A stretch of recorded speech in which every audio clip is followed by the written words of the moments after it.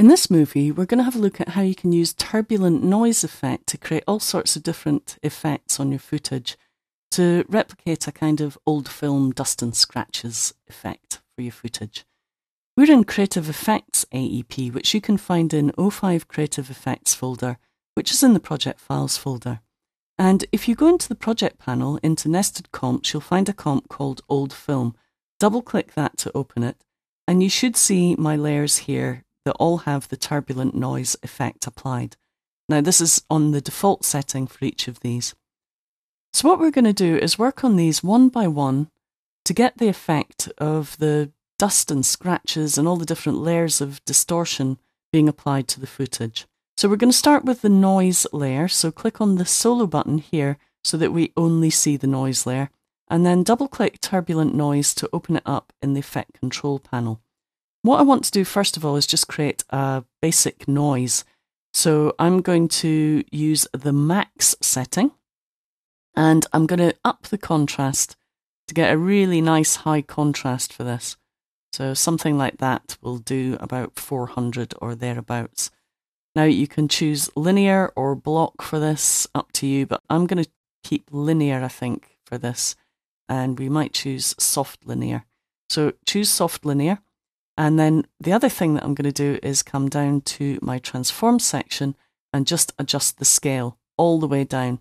And you'll see that as soon as I do that, I start to get noise. Okay, so if I bring that down to 1, I get this kind of random noise.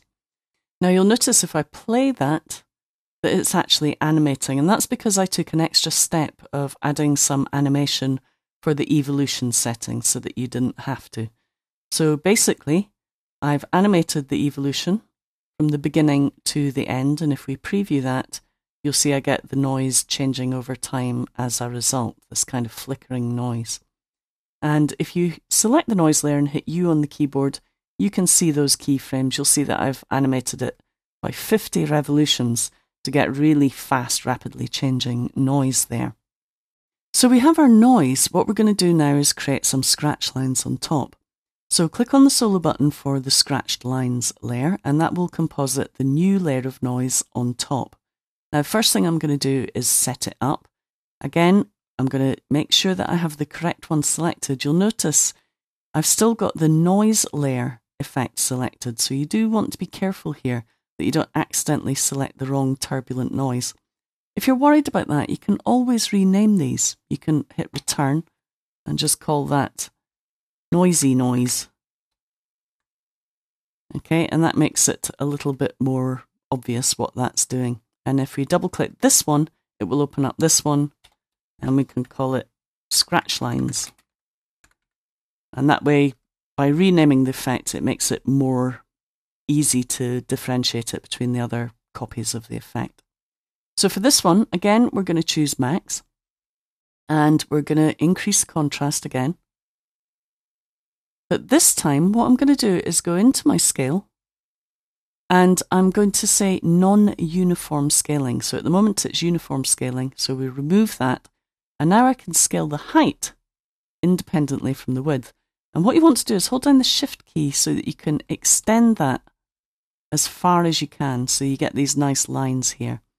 Now, if I invert that, I get the opposite, and I can just keep adjusting until I just get a few random lines. Now, I also want to scale the width, bring the width down so that I get really thin lines, and we'll also adjust the contrast a little bit more and bring the brightness down just so that we don't have quite as many of those lines.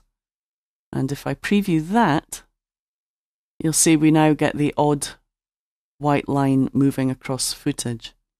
Now you may want white lines, you may want dark lines. If you invert it, you will get the opposite. So decide whether you want light or dark. I'm going to go with dark. Now at the moment, this is just composited on top, but we can change the blending modes. We can try out different blending modes. So if I choose add blending mode, it's going to add those white lines to the background footage. And if we preview that, you'll see we get the effect of the dust and scratches, or the scratched lines rather, compositing on top of the noise. So once you've done that, you would continue doing these other layers here. And if I open up Noisy Footage Effect, you'll see that I've already done that here. If we select these layers here and open up the effects, you'll see I have Turbulent Noise on here with some keyframes. If we double click, I have the Strings Fractal Type Soft Linear Effect. If we solo that, you can see I've also animated that to create the effect of kind of the odd line and the odd patch of dust. So a dust and hairs effect. I've composited that with difference mode, and that gives us the odd line and hair kind of effect on top of the footage. And then I've created some patches of shadow using the terrain effect. You can have a look through the settings here and animating that to create some dark shadows. And then finally on top, we create a vignette. So that's how you can create the noisy footage effect from a combination of different layers and different effects in After Effects combined together.